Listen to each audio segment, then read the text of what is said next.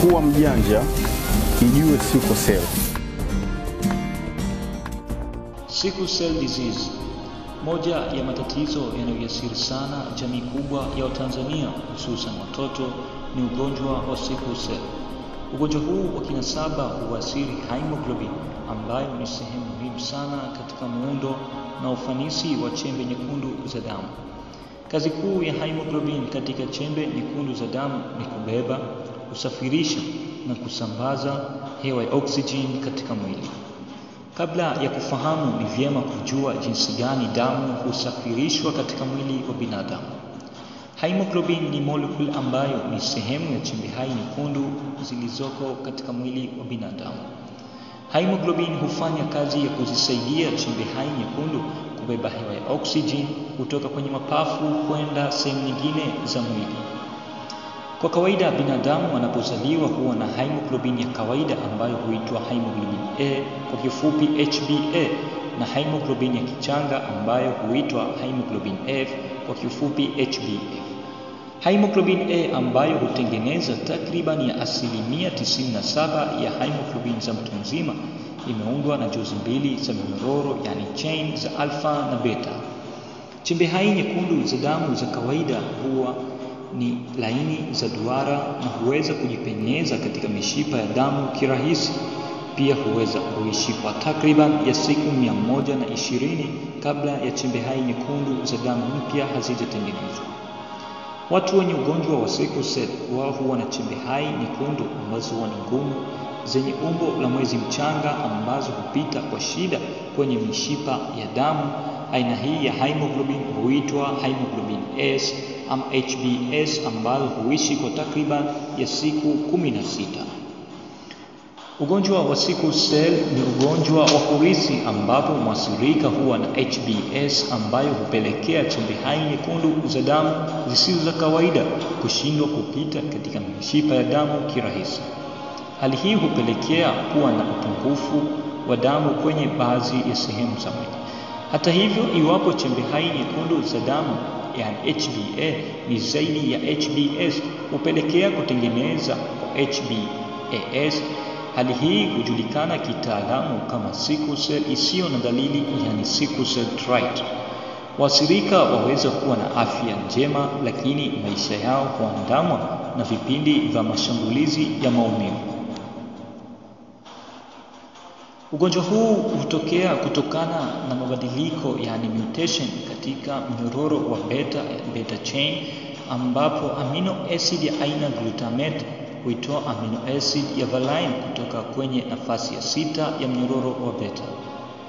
Katika mazingira yenye kiwango kidogo cha oksijeni, chembe hai nyekundu za damu zenye umbo la kawaida, yani mviringo, huharibiwa na kupoteza uwezo wa kutanuka na kusinya. Hali hii hupelekea chembe hai hizo nyekundu za damu kuharibiwa na mfumo wa damu kwenye bandama ya spleen, unaoitwa kitaalamu reticuloendothelium system, na kupelekea kuziba kwa mishipa midogo midogo ya damu. Hali hii hupelekea kukosekana kwa damu ya oksijeni ya kutosha kwa baadhi ya viungo.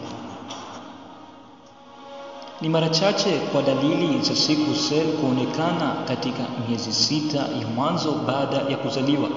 Hii ni kutokana na kuwepo kwa wingi wa hemoglobin ya kichanga, yani HbF, ambayo huzilinda chembe hai nyekundu za damu zisiweze kubadilika umbo. Ikumbukwe kwamba mabadiliko ya kiumbo ya chembe hai nyekundu za damu ndio chanzo cha dalili tutakazoziona hapa. Kiujumla, dalili zinaweza kuwa ni zile ambazo zinahusiana na upungufu wa damu mwilini, yani anemia. Ni pamoja na kushindwa kupumua vizuri, kizunguzungu, maumivu ya kichwa, ubaridi katika viganja na miguu, njano katika macho na ngozi, weupe katika viganja, maumivu ya tumbo, homa na maumivu ya viungo, yani joint pain. Vipimo ni muhimu sana katika kugundua sickle cell na magonjwa yanayoambatana na sickle cell disease. Ni pamoja na kipimo cha sickle test, kipimo cha wingi wa damu, yani HB level, picha ya kifua, yani X-ray, Kipimo cha kundi la damu.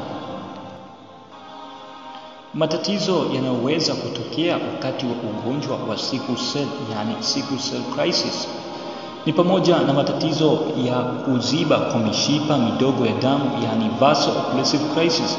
Hali hii hupelekea kuziba kwa mishipa ya damu na hivyo kusababisha maumivu makali na kuzuia usambazaji wa oksijeni katika sehemu zilizozibwa. Matatizo ya damu kujililika katika wengu, yani spleen constriction crisis.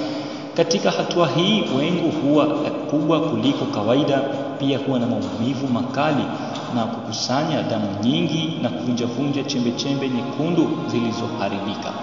Matatizo ya kupungua kwa damu, yani aplastic crisis. Upungufu wa damu huzidi kuongezeka kusababisha mapigo ya moyo kwenda kwa kasi na kuvuruga kitendo cha kutengeneza chembe hai nyekundu za damu, yani erythropoiesis.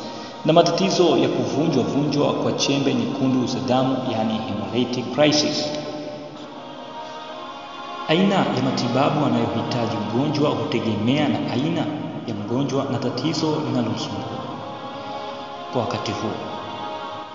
Aidha, wagonjwa hupewa dawa za folic acid kwa ajili ya kuongeza damu na antibiotic kwa ajili ya kupambana na maambukizi ya vimelea, yani bakteria, na dawa za hydroxyurea ambazo husaidia kupunguza kuvunjika kwa chembe nyekundu za damu. Ni vyema kuchukua hatua mapema iwapo kuna dalili kati ya hizo. Wagonjwa wenyewe wanatakiwa kujilinda dhidi ya baridi na magonjwa ya kuambukiza. Asanteni kwa kunisikiliza.